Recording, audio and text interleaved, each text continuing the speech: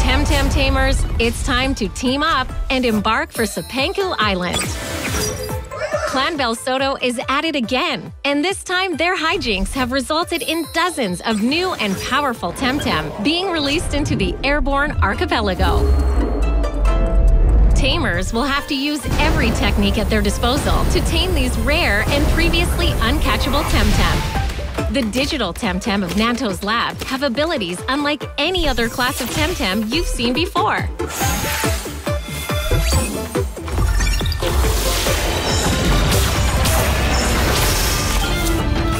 A few local tamers requested the return of the crystal skates, and we're happy to oblige.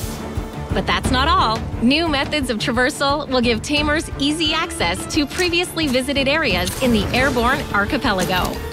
And you'll need every advantage you can get, for the first Mythical Temtem layer is awaiting you and 4 of your friends. Assemble your squad and get ready for the toughest challenge in Temtem yet. For tamers new and old, the airborne archipelago and Cipanku Island are absolutely bursting at the seams with new adventures for you to embark upon.